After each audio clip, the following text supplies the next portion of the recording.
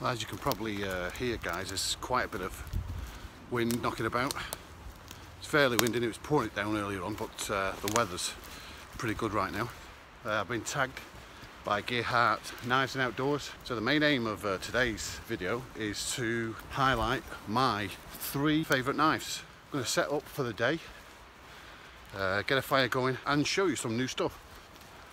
I've got some dehydrated food, sort of like a pasta bolognese type thing. I'm going to try that out.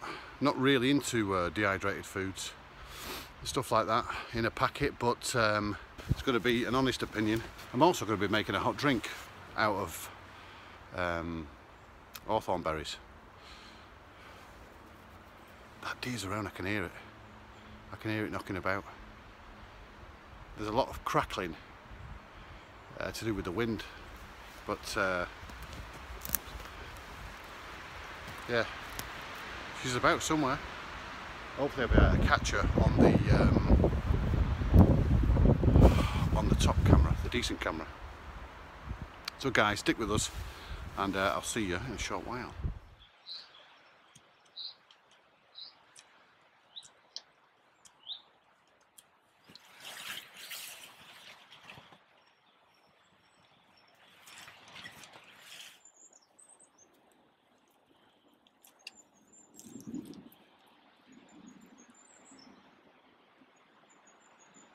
The situation is, I have not brought my tripod. I've left it at home, haven't I? So this makes filming particularly difficult. So we're gonna have to try and just do what we can. I have got a little tripod, and I mean it's only small. Usually I'd use it for lighting at night, but we'll see what we can do. See what we can do. See if we can muster up. We've got blue skies at the moment, which is fantastic, because on the way here it was raining for a good 2 hours. So, and the forest is fairly it's been damaged really by the storms. It's not in good shape, but oh, do you hear that? That was a tawny owl. Yeah, definitely a tawny owl, that. But I've set up a tarp just to give us a bit of protection from the sun whilst I'm filming. So I'm gonna have to get some decent tinder and some kindling and get this fire going, because the light's going and I'm starving. I need some food. Top of the tree just here, that's just been snapped off and it's hanging down. I've got some wandering to do, because the forest is pretty damp. As I was saying earlier, we've had a bit of a downpour these past few days, and it's left the ground very, very soggy. And I'm going over to my favourite tree now to get some pine pitch and also some tinder and kindling. Have a check this out.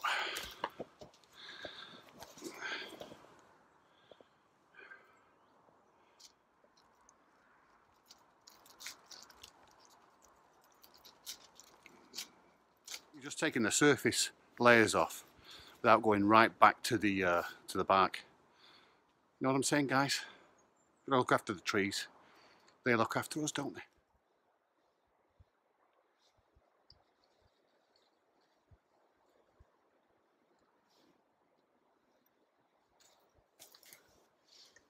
Now it's time for going finding the kindling.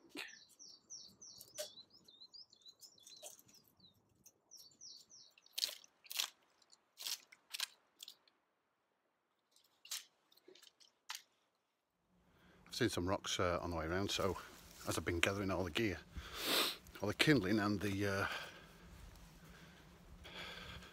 pine pitch, so I'm going to pick them up and use them for the fire. I've just got to remember where they are now. The weather does not know what to do with itself. 1 minute it's blue skies, next minute we're getting ready for a downpour.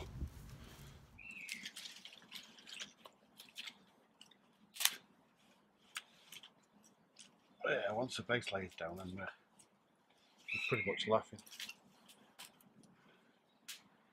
That is, I don't know what that is. That is some sort of hawk.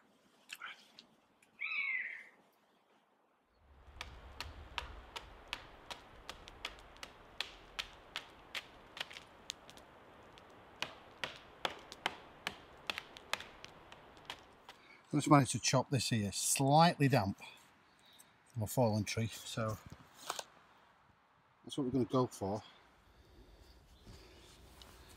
Let's get this cracking now.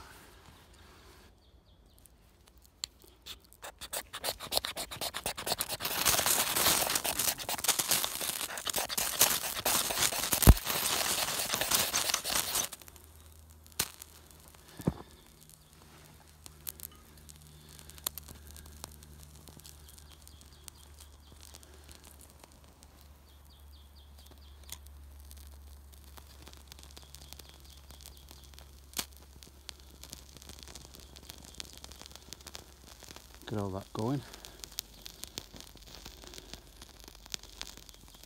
See it bubbling away there, guys. Right, I'll transfer it now to the fire.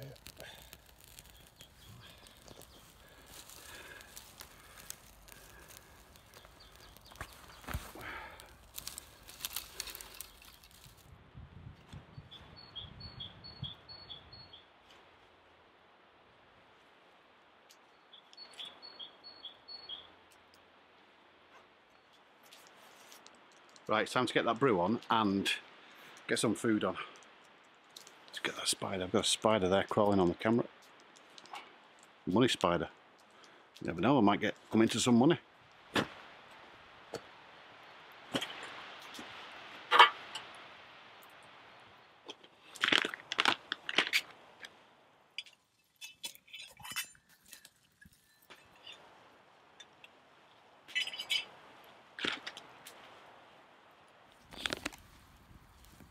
Got a little tear piece there.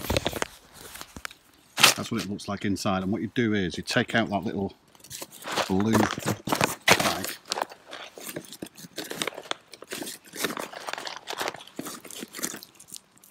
Take that out because that's just there to keep it fresh. The idea is you actually fill this bag up to the mark that you can see there. It's going across where my thumb is there, and then you fold it over. So let's just see how practical this is. Go on.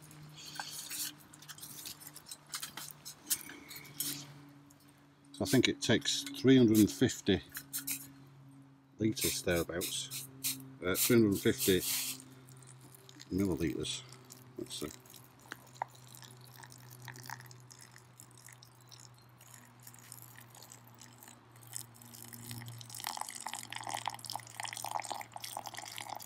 Pretty much a cupful from my titanium cup.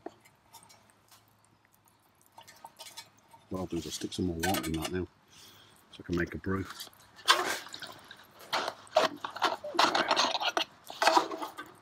whilst the fire is toasty. So you leave that for 15 minutes. And that all depends really on the weather, what the weather's like. So if it's minus, you might have to leave it a little bit longer, but 15 minutes thereabouts. And what I'm going to do is I'm just going to fold that over now. Seal it. Seal the bag. And just fold it like so. Do not put it near the fire. You don't need to. Just need to keep it there, sort of like out of the way. Adge, get out of it, it's not for you. Leave that for 15 minutes and then I will get back to you as soon as that's sorted.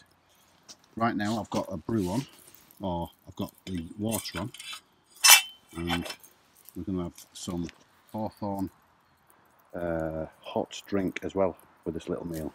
See how that goes.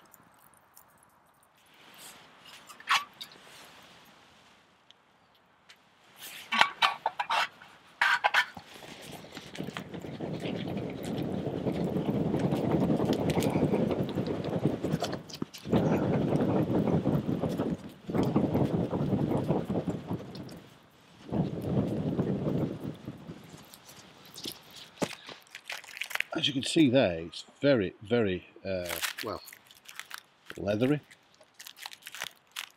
Very leathery. So I'm going to add that to the brew and then see what happens.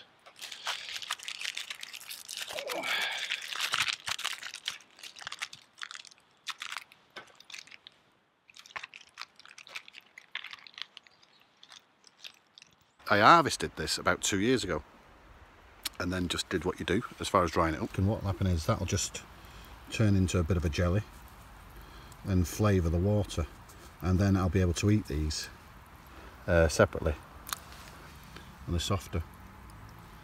So I've put 4 little strips in there and see how that works out.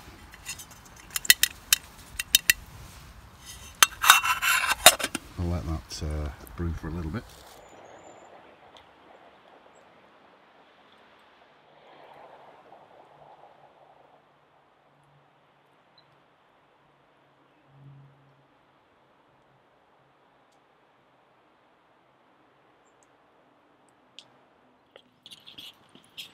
So the first knife I want to talk about, guys, is the cold steel spike Bowie knife. This is a neck knife, and it's got a plain edge, and it's got like a Bowie point. I'll show you. It's got like a Bowie point.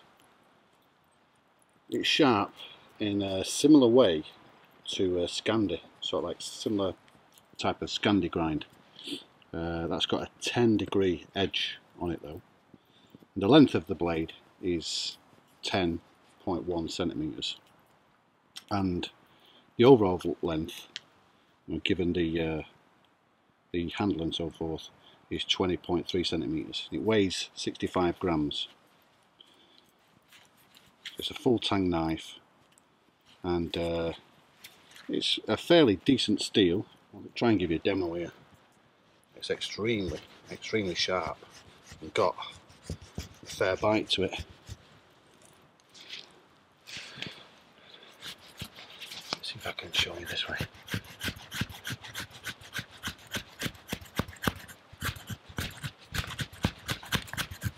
It's just an handy neck knife, really. It's quite long for a neck knife. It comes in this Kydex sheath,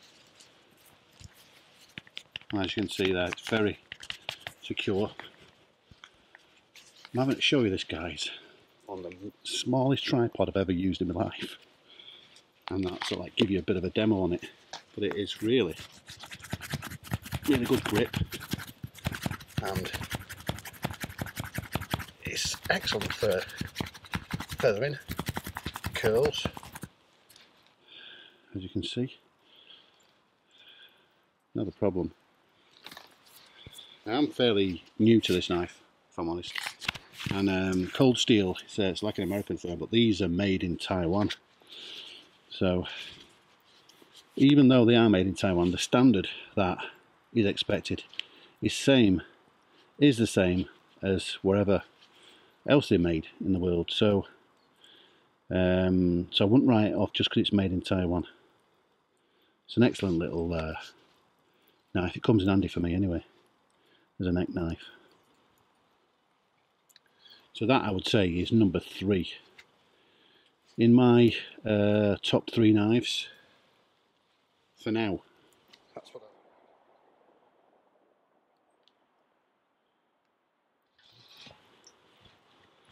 So the second one I'm going to show you is not really a knife.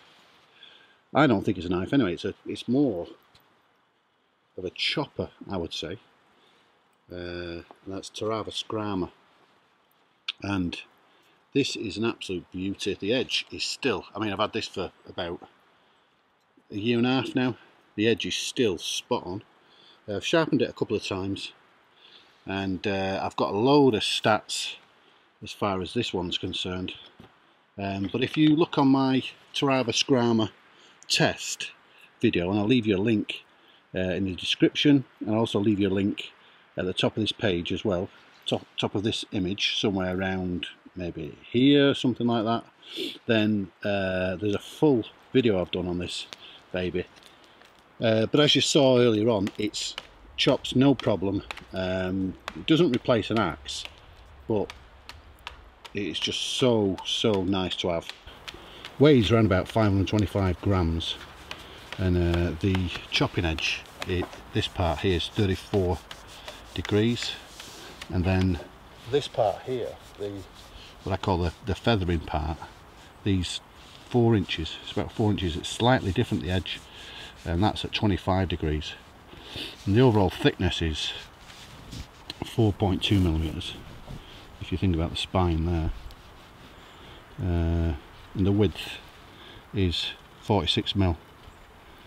So, and again, this is a full tang, and I've got my lanyard there for this little piece, and that there can be used for all sorts of things, to hang it up, to take out pegs, so forth, and snapping things, because you can use this as a bit of a lever. But very nice, the Tarava Scrama, beautiful thing. The handle is a rubber handle, and it's very comfortable when you're chopping. You don't get the shock through your arm or your wrists. So you use it one hand, or you can use it 2. Yeah, I definitely put this as my second must-have top knife or chopper. comes in a leather sheath, or you can buy a leather sheath, but I've got a plastic, it's like a plastic cover, plastic sheath, and then I've put it inside Molly, British military scabbard. Then I've just done a few mods to this. I've got myself a little, this type of thing is used by the RAF. You can use it to cut wire and stuff like that, but it's mainly used for if you need to escape from an aeroplane. You've got to cut your way out of the belts and so forth. So it's an handy little tool to have with me. That's a great all-round piece of kit.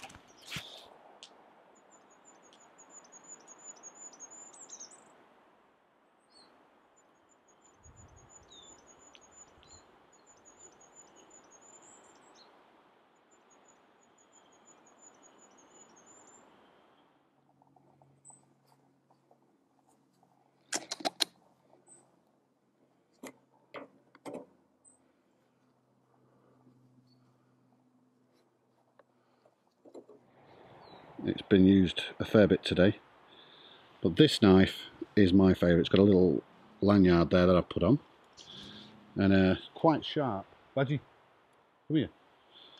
So yeah, it's pretty sharp, and this one's been designed by Roger Harrison, and I've done I've done a video on this particular knife as well. It's a full tang knife, and you can see it on the Woodsman series. But this knife is just absolutely outstanding. I've had it now for about 3 years. Used it plenty. The full length is around about 20 centimeters. The length of the blade is 8.8 centimeters. It's made from high carbon steel. I think it's spoke K720, should I say? And it's pretty good. Has a Scandi grind, and it's HRC 58 to 60.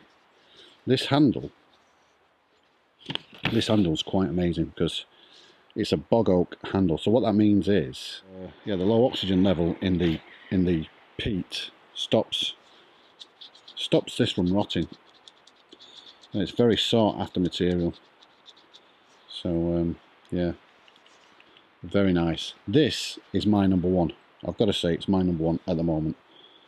There are a few other knives that I'm going to be investing in soon, but this particular one I would definitely rate as number one for me right now, and I'd definitely recommend it. The Woodsman knives, they do, Castron do another one, and it's a forest knife, the curly birch handle, and I'll show you that one in a minute.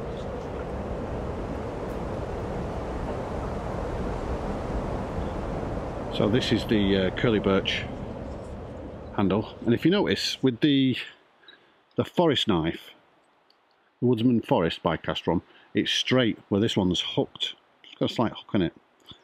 So again, this is full tang, but the handle's beautiful. And with this full tang as it is, it gives me greater purchase. As you can see, it needs cleaning because, well, all my knives. Just 1 second. Yeah, all my knives are used regularly, so this is going to need cleaning. But yeah, again, designed by Roger Harrison, made by Castron. This one is a Scandi grind, very, very sharp, and you run it across your nail. Yeah,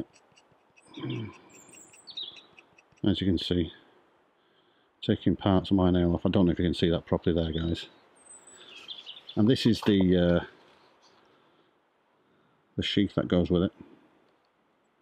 Very nice. So yeah, it has these black liners as well, and liners inside the curly birch with the brass screw fittings there.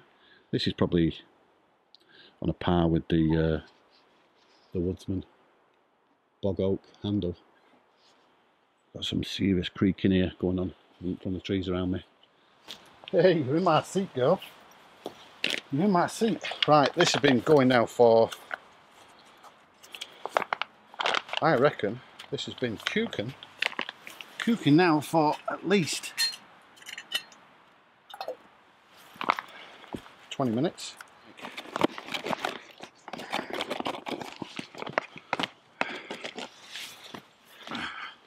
Spaghetti bolognese.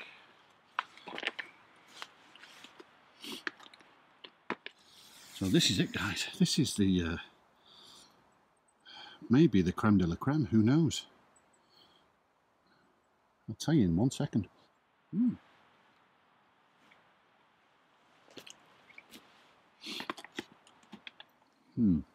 I'm going in for a second spoonful, so can't be that bad. But that's the consistency of it. There's a serious amount of meat in there. You've got your carbs as far as the pasta is concerned.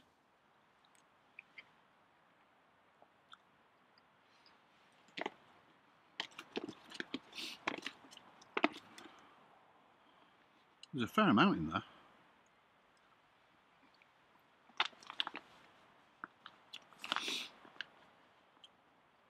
So it's 30% beef mince.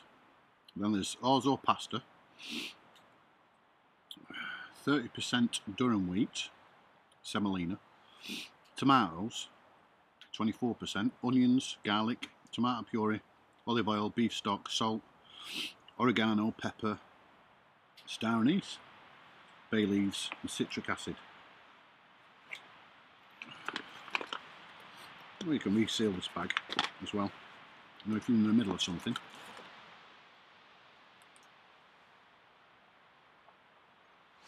The camera's lopsided there, guys. You should have seen. You want to see the tripod that it's on. It's just graceful. Disgraceful it is.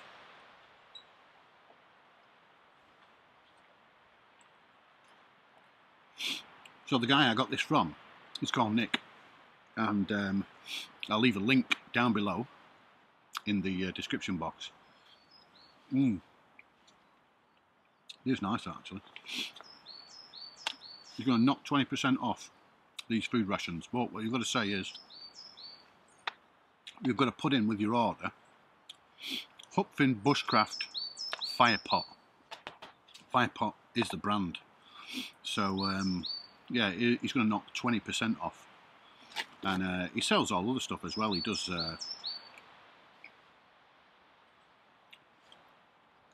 these type of jackets. He sells boots, army surplus, plus other makes. But you can go on his website. I'll leave a link for his website, like I say, in the description box. And he just give us some of these. That's all he's done. He's not paying for this, or I'm not being paid for this. But he's a good fella. And I buy a lot of gear from him as far as sleeping bags and so forth. I know now he's going to be doing some of the DD tarpaulins. But he's got some excellent bushcraft bergens or rucksacks. So give it a try. I'll give his website a try. Have a look. You might find something that you like.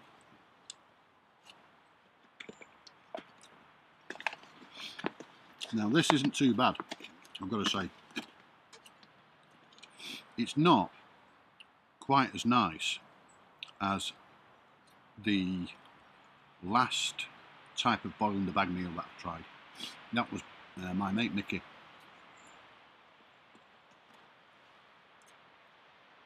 That was like, I mean, Nick does these as well. It was a British Army ration pack. And these, that sauce was amazing. Made in Thailand. And it was like, that was like a bolognese sauce. Very, very tasty. But this is good. This is good stuff.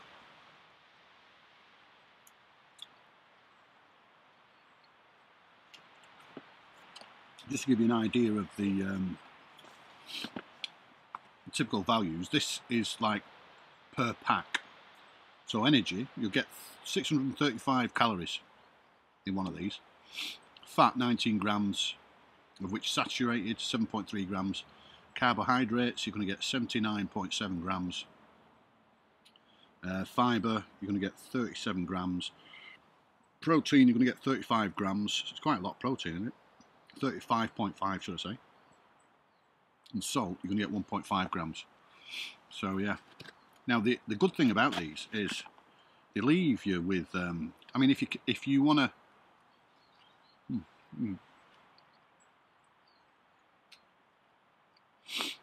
If you want to travel light, which I do, obviously because I'm carrying other things as well, which I wouldn't normally carry if I was. If I weren't filming, I'd be a lot lighter than what I usually am. So I've got to keep weight down to a minimum. So I'll do my cooking in this. Keep my water in that canister. And the great thing about this now is because I've poured some hot water in here, I can just fold this up, put it back into my Bergen. So I'm not going to be throwing it anywhere. So that'd be daft, wouldn't it? What numpty would decide, oh right, yeah, I'm in a beautiful location, in the beautiful countryside, forest. Go on, badge, you can have that little bit. And I just chuck all my crap everywhere. No one's going to do that, are they? No one would do that. Not anyone with any sense, anyway. yeah, and pride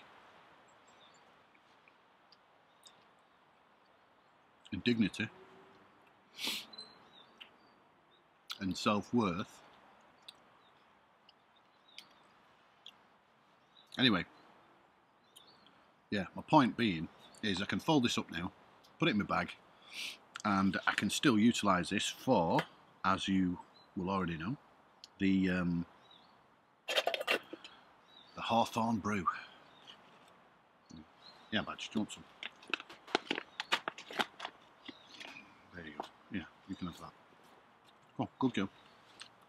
You're not having a spoon as well. You don't need a spoon. Go on.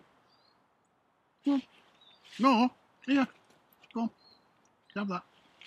Now, if the dog don't eat it, that's not a good sign.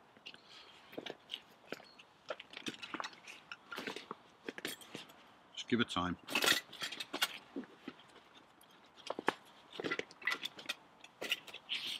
Right, let's just check this out now.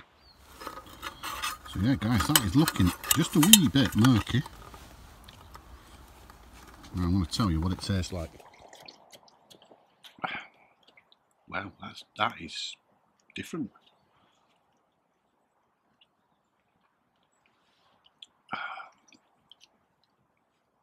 Oh God, that's like I've just eaten a load of garlic, and this has just cleared the palate totally. Oh God, not in a pure vodka type of way. Very very refreshing. That very refreshing. You can't have none of this, Badge. You can, look, you can have that there. Go on, go on. Good girl, good girl. Go on. You don't have to just lick the wrapper. Come on. Oh, can you not get it out or something? There you go. Right. Check that out. What I'm going to do now is just see what these taste like if I can get one out. I doubt I can even get them out. Get a spoon out.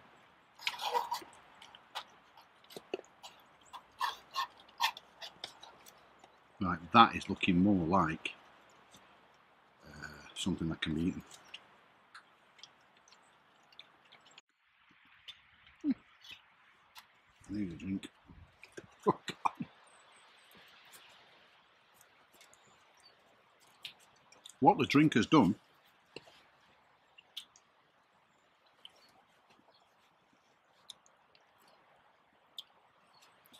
that process there has just taken the sweetness out of the fruit leather, put it into the drink, and then left the fruit leather tasting like, I don't know,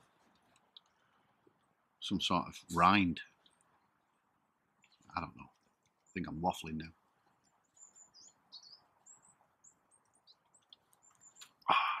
The drink tastes nice.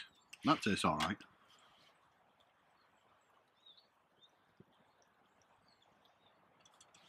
But the fruit leather, you would only eat that in a survival situation.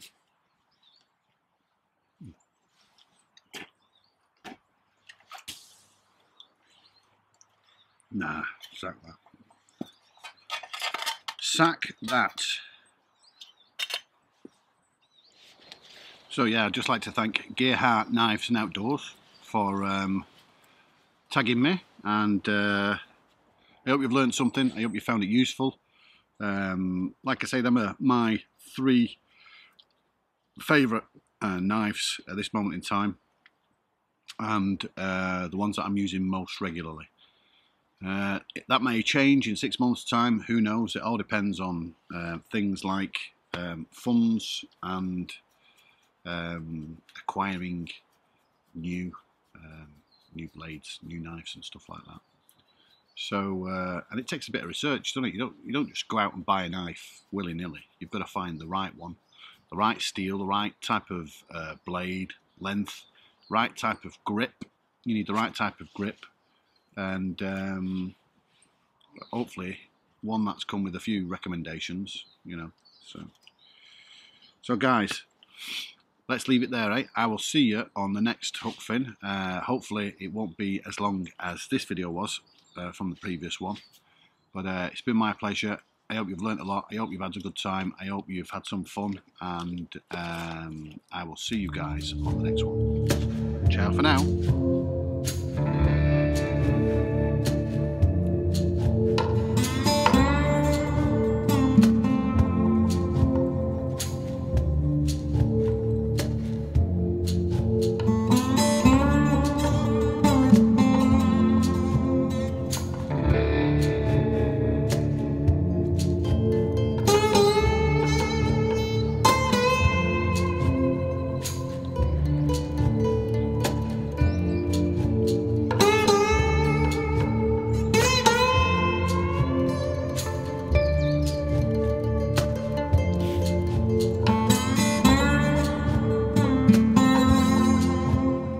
Hi guys, caught me doing my morning shave. Never mind them other razors. This is the type of razor you need for the real man. The real man. Never mind all these poncy adverts. Fancy razor. This'll do me.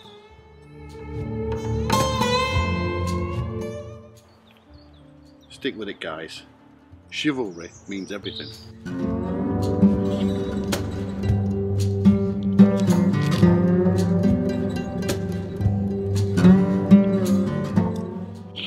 I could have a laugh, hadn't you?